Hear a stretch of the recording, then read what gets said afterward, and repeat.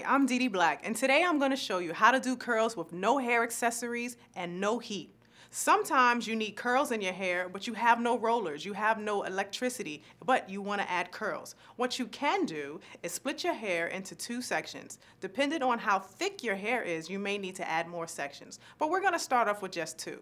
Then you're going to twist your hair, and as you twist, you're going to wrap the hair around itself. You can either hold it in place with a ponytail holder if you have one of those, and if not, you can use a rubber band, or you can also hold it in place with a duckbill clip. It must be long enough to go through the hair. Once you clip those in place, you want to make sure you give your hair some time to set. Maybe about 2 to 3 hours, depending on how thick your hair is. Once the hair is set, then you can remove the hair tie or remove the duckbill clip, and you'll have nice bouncy curls and waves, and you're ready to go out on town.